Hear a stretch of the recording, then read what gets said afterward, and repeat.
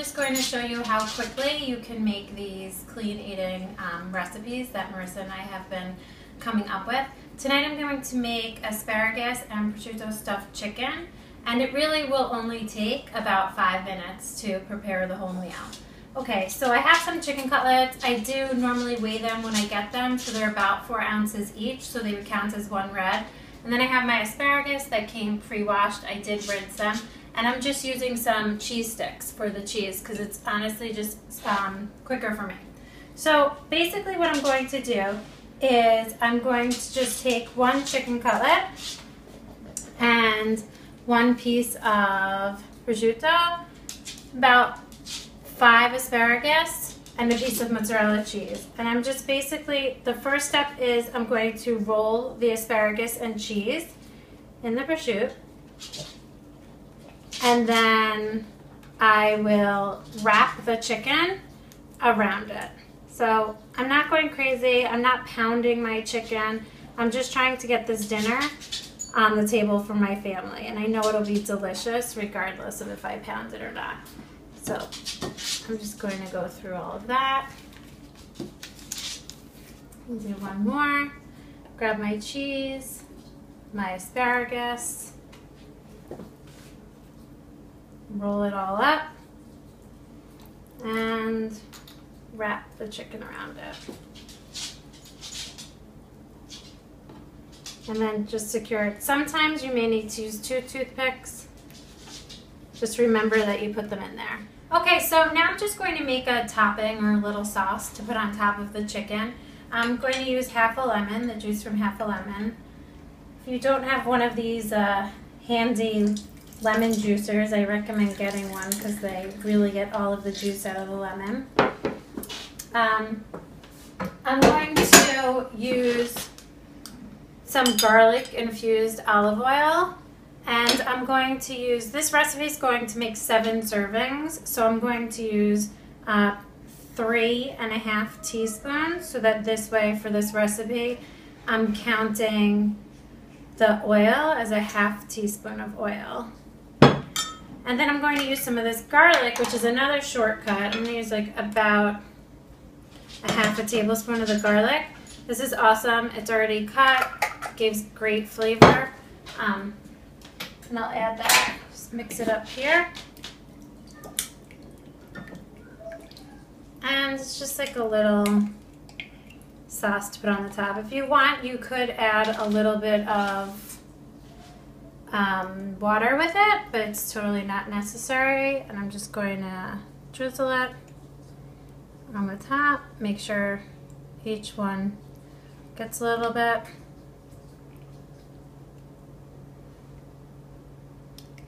This little lonely guy over here. Now, the other thing that I like to do is I like to use like some seasoned salts or some of these seasonings that you can grind. So this one's like a lemon pepper one, and I'm gonna do just on this individual cutlet here and on half of these cutlets. And then I have a Spanish rosemary infused sea salt, and I'm going to put that one on the other ones because this is 2 dinners for me. This is not just one dinner. So for my family, we're gonna have this 2 nights, so I wanna make sure that I'm changing it up a bit. Let me just get some fresh pepper for these. So these are rosemary, garlic, lemon, and then these are like a lemon pepper. All right, so those are all set. I'm gonna bake them in the oven at 350, probably about 30 minutes, and I'll let you guys see what they look like when I'm finished. Okay, so we're going to have the asparagus and prosciutto, mozzarella stuffed chicken, and then I'm also making some baked potatoes. I don't know how familiar you all are with baking potatoes, but the best way to do it is to put olive oil, sea salt, and then bake them for about an hour at 500. They really come out delicious. You can eat the skin.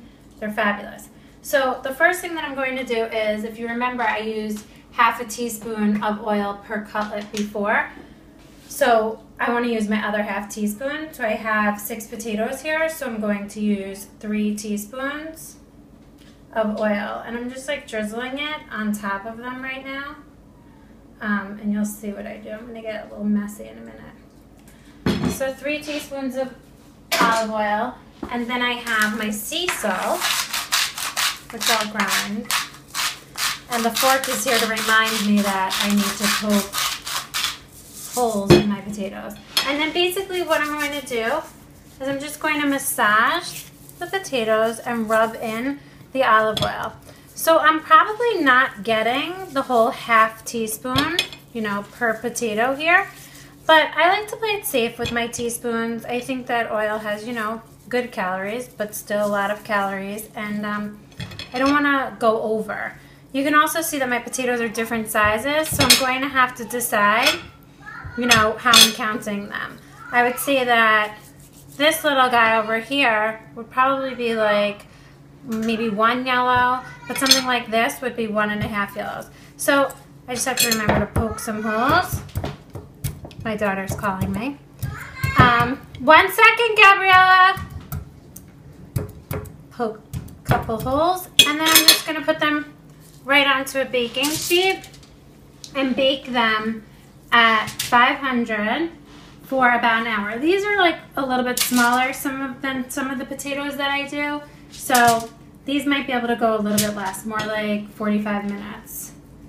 All right, so we'll be back with these also so that you can see. And here we have it. It is all done now, our stuffed chicken and our baked potatoes. The baked potatoes are kind of like crispy.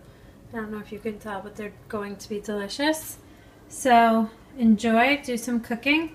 I would count this as 1 red, maybe a little bit more because of the slice of prosciutto, but 1 1/4 red, 1 green, and 1/2 blue for the chicken. And depending on how much potato I have, it'd be between like 1 and 1.5 yellows. All right, enjoy.